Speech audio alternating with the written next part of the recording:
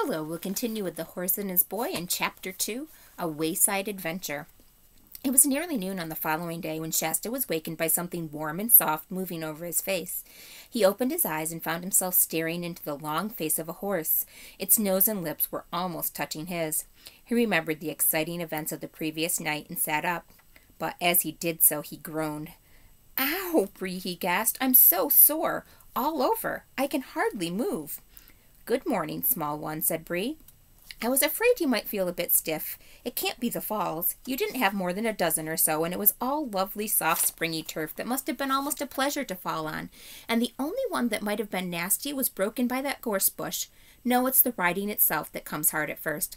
What about breakfast?" "I've had mine."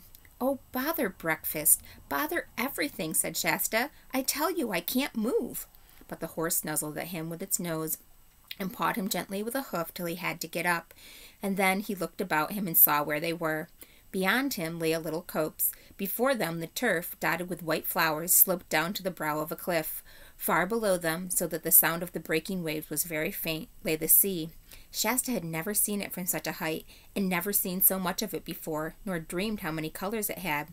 On either hand the coast stretched away, headland after headland, and at the points you could see the white foam running up on the rocks, but making no noise because it was so far off.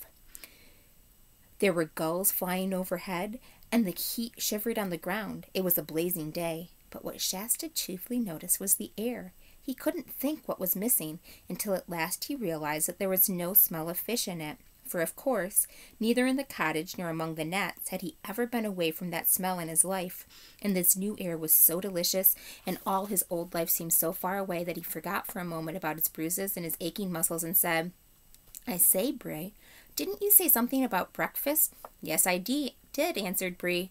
"I think you'll find something in the saddlebags. They're over there on that tree where you hung them up last night.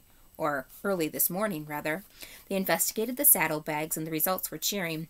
A meat pasty, only slightly stale, a lump of dried figs, and another lump of green cheese, a little flask of wine, and some money, about 40 crescents in all, which was more than Shasta had ever seen.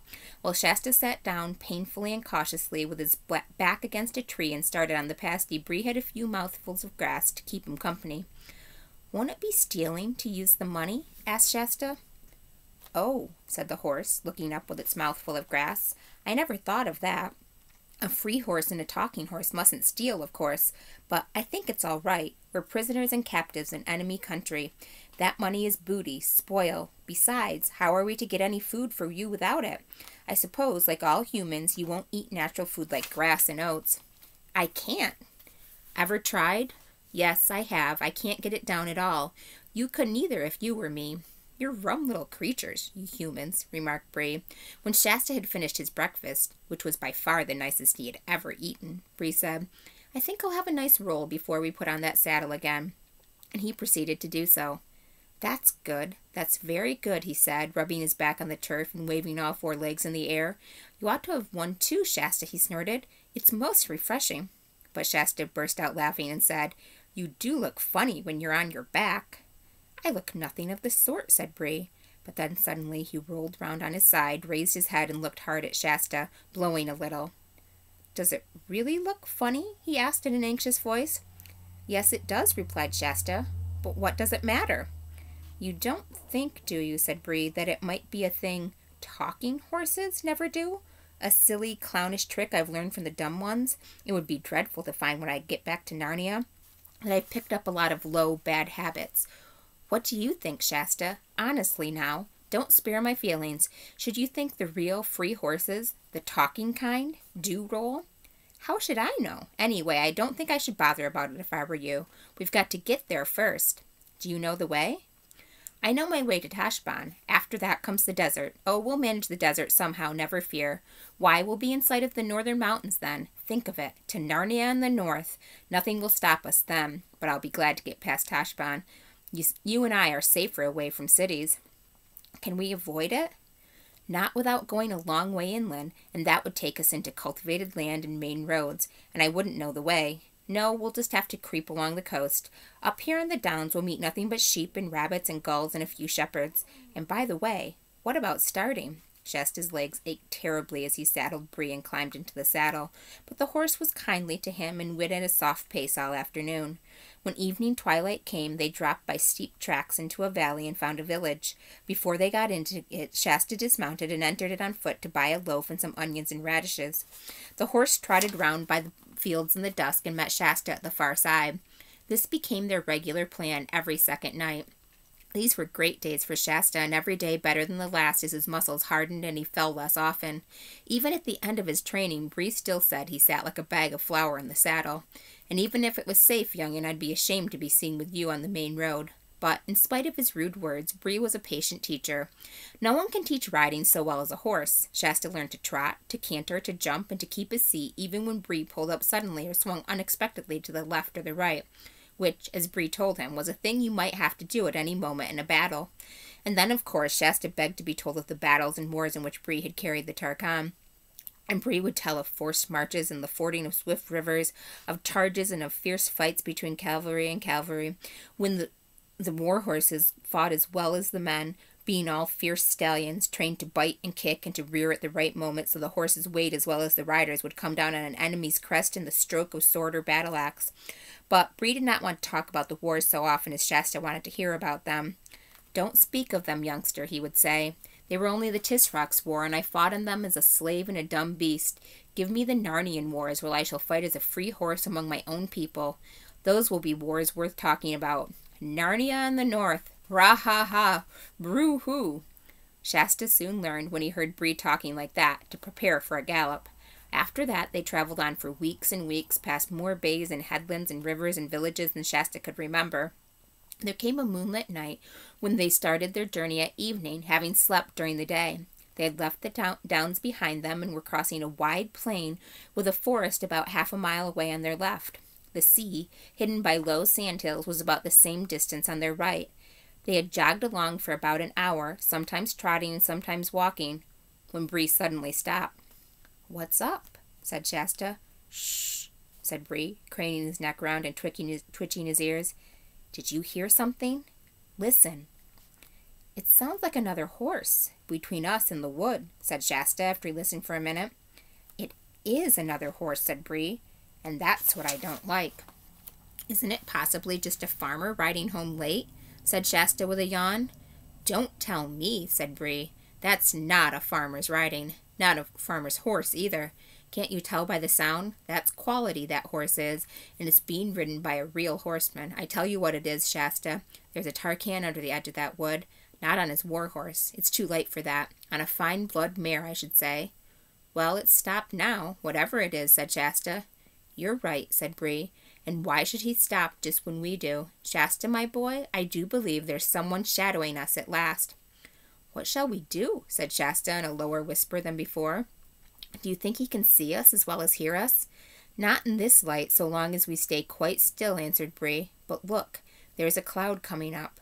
I'll wait till that gets over the moon. Then we'll get off to our right as quickly as we can, down to the shore. We can hide among the sandhills if the worst comes to the worst." They waited till the cloud covered the moon, and then, first at a walking pace and afterwards at a gentle trot, made for the shore. The cloud was bigger and thicker than it had looked at first, and soon the night grew very dark. Just as Shasta was saying to himself, "We must be nearly at those sandhills by now," his heart leaped into his mouth because an appalling noise had suddenly risen up out of the darkness ahead. A long, snarling roar, melancholy and utterly savage. Instantly, Bree swerved round and began galloping inland again as fast as he could gallop. "What is it?" gasped Shasta. "Lion," said Bree, without checking his pace or turning his head. After that, there was nothing but sheer galloping for some time. At last they splashed across a wide, shallow stream, and Bree came to a stop on the far side. Shasta noticed that he was trembling and sweating all over. "That water must have thrown the beast brute off our scent," panted Bree, when he had partly got his breath again. "We can walk for a bit now." As they walked, Bree said, "Shasta, I'm ashamed of myself. I'm just as frightened as a common dumb Calmarine horse. I really am. I don't feel like a talking horse at all. I don't mind swords and lances and arrows, but I can't bear those creatures. I think I'll trot for a bit." After a minute, however, he broke into a gallop again, and no wonder, for the roar broke out again, this time on their left from the direction of the forest. 2 of them, moaned Bree. When they had galloped for several minutes without any further noise from the lions, Shasta said, I say, that other horse is galloping beside us now, only a stone's throw away. All the better, panted Bree. Tarkan on it. We'll have a sword. Better protect us all. But Bree, said Shasta, we might just as well be killed by lions as caught. Or I might. They'll hang me for horse stealing. He was feeling less frightened of lions than Bree because he had never met a lion. Bree had. Bree only snorted in answer, but he did sheer away to his right. Oddly enough, the other horse seemed also to be shearing away to the left, so that in a few seconds the space between them had widened a good deal. But as soon as it did so, there came 2 more lions' roars immediately after one another, one on the right and the other on the left, and the horses began drawing nearer together. So, apparently, did the lions. The roaring of the brutes on each side was horribly close, and they seemed to be keeping up with the galloping horses quite easily. Then the cloud rolled away. The moonlight, astonishingly bright, showed up everything almost as if it were broad day. The 2 horses and the 2 riders were galloping neck to neck and knee to knee, just as if they were in a race. Indeed, Bree said, afterwards, that a finer race had never been seen in Kelmarin. Shasta now gave himself up for lost and began to wonder whether lions killed you quickly or played with you as a cat plays with a mouse and how much it would hurt. At the same time, one sometimes does this at the most frightful moments. He noticed everything. He saw that the other rider was a very small, slender person, male-clad, the moon shone on the male, and riding magnificently. He had no beard. Something flat and shining was spread out before them. Before Shasta had time even to guess what it was, there was a great splash, and he found his mouth half full of salt water. The shining thing had been a long inlet of the sea. Both horses were swimming, and the water was up to Shasta's knees. There was an angry roaring behind them, and looking back, Shasta saw a great, shaggy, and terrible shape crouched on the water's edge, but only one. We must have shaken off the other lion, he thought. The lion apparently did not think its prey worth a wetting. At any rate, it made no attempt to take the water in pursuit. The 2 horses, side by side, were now well out into the middle of the creek, and the opposite shore could be clearly seen. The Tarkan had not yet spoken a word. But he will, thought Shasta, as soon as we have landed. What am I to say? I must begin thinking out a story. Then, suddenly, 2 voices spoke at his side. Oh, I am so tired, said the one. Hold your tongue, Win, and don't be a fool, said the other. I'm dreaming, thought Shasta. I could have sworn that other horse spoke. Soon the horses were no longer swimming, but walking, and soon with a great sound of water running off their sides and tails and with a great crunching of pebbles under 8 hooves, they came out on the further beach of the inlet. The Tarkan, to Shasta's surprise, showed no wish to ask questions. He did not even look at Shasta, but seemed anxious to urge his horse straight on. Bree, however, at once shouldered himself in the other horse's way. Boo-hoo-ha! He snorted. Steady there. I heard you, I did. There's no good pretending, ma'am. I heard you. You're a talking horse, a Narnian horse just like me. What's it got to do with you if she is? Said the strange rider fiercely, laying hand on sword hilt. But the voice in which the words were spoken had already told Shasta something. Why, it's only a girl, he exclaimed. And what business is it of yours if I am only a girl? Snapped the stranger. You're only a boy, a rude, common little boy, a slave, probably, who's stolen his master's horse. That's all you know, said Shasta. He's not a thief, little Tarkina, said Bree. At least, if there's been any stealing, you might just as well say I stole him. And as for it not being my business, you wouldn't expect me to pass a lady of my own race in this strange country without speaking to her. It's only natural I should. I think it is very natural, too, said the mayor. I wish you'd hold your tongue, Win, said the girl. Look at the trouble you've got us into. I don't know about trouble, said Shasta. You can clear off as soon as you like. We shan't keep you. No, you shan't, said the girl.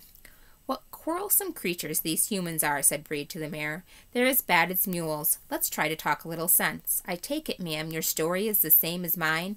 Captured in early youth, years of slavery among the Kelmarines. Too true, sir, said the mayor with a melancholy whinny. And now, perhaps, escape? Tell him to mind his own business, Win, said the girl. No, I won't, Aravis, said the mayor, putting her ears back. This is my escape just as much as yours. And I'm sure a noble warhorse like this is not going to betray us. We are trying to escape, to get to Narnia. And so, of course, are we, said Bree. Of course, you guessed that at once. A little boy in rags riding or trying to ride a war horse at dead of night couldn't mean anything but an escape of some sort. And if I may say so, a high-born Tarkina riding alone at night, dressed up in her brother's armor, and very anxious for everyone to mind their own business and ask her no questions, well, if that's not fishy, call me a cob. All right, then, said Aravis. You've guessed it. Wynne and I are running away. We are trying to get to Narnia, and now what about it? Why, in that case, what is to prevent us all going together, said Bree. I trust, Madam Flynn, you will accept such assistance and protection as I may be able to give you on the journey. Why do you keep on talking to my horse instead of to me? Said the girl. Excuse me, Tarkina, said Bree, with just the slightest backward tilt of his ears, but that's Calmarine talk. We're free Narnians, Wynne and I suppose if you're running away to Narnia, you want to be one too. In that case, Wynne isn't your horse any longer. One might just as well say you're her human. The girl opened her mouth to speak and then stopped. Obviously, she had not quite seen it in that light before. Still, she said after a moment's pause, I don't know that there's so much point in all going together. Aren't we more likely to be noticed?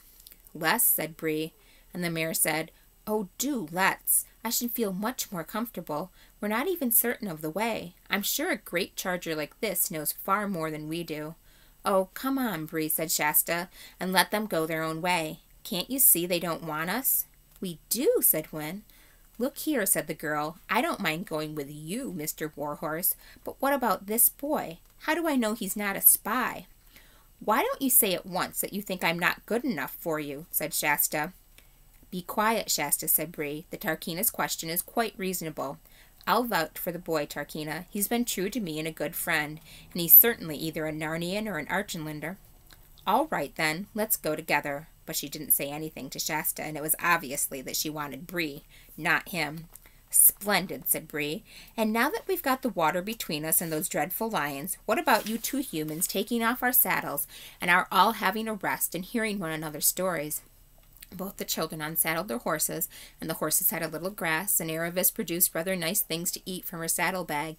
But Shasta sulked and said no thanks, and that he wasn't hungry, and he tried to put on what he thought very grand and stiff manners, but as a fisherman's hut is not usually a good place for learning grand manners, the result was dreadful.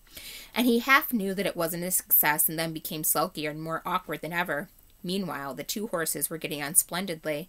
They remembered the very same places in Narnia, the grasslands up above Beaver Dam, and found that they were some sort of second cousins once removed. This made things more and more uncomfortable for the humans until at last Bree said, And now, Tarkina, tell us your story, and don't hurry it. I'm feeling comfortable now. Aravis immediately began, sitting quite still and using a rather different tone and style from her usual one, for in Calmarine storytelling, whether the stories are true or made up, is a thing you're taught, just as English boys and girls are taught essay writing. The difference is that people want to hear the stories, whereas I never heard of anyone who wanted to read the essays. And that's all for now.